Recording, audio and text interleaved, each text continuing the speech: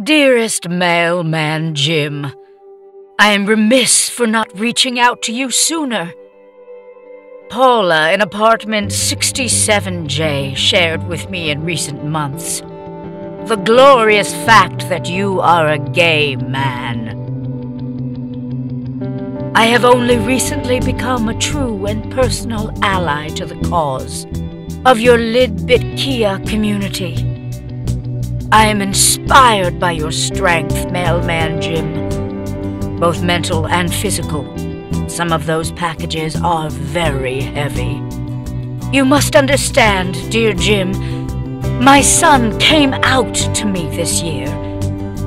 Or, as he likes to explain it, was dragged out when I trespassed on his apartment and found him spooning another man in the 10,000 thread count sheets I had purchased him for his 22nd birthday.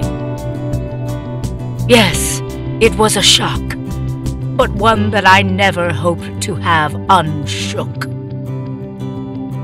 Although the revelation of my son's sexuality was unexpected, I will say that I have always felt an unexplained connection to you and your people. Our people, dear Jim. As the mother of a gay, I am forever linked. Please, call me sister. It was last year that, with a welcome struggle, I hung your wondrous national flag from my apartment window.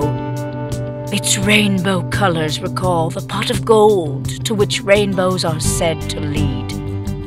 Now, in our time, the pot of gold, of course, represents freedom to love. I have one last confession. I had once hoped that my daughter might fall for you, mailman Jim.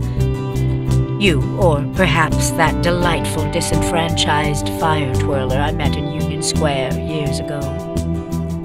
But she is stubborn and has recently married a Wall Street broker. You can imagine my disappointment. I realize now that, silly me, all this time I could have been hoping instead that my son would fall for you. It's funny where life can lead. Unrelated, I have a package, estimated value $8,000. I would love to ship tomorrow if you are free to come collect it.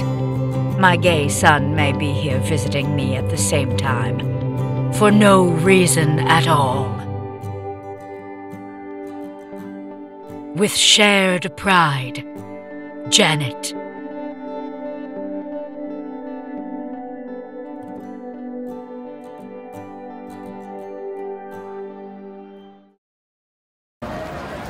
Yes, live your truth, mama.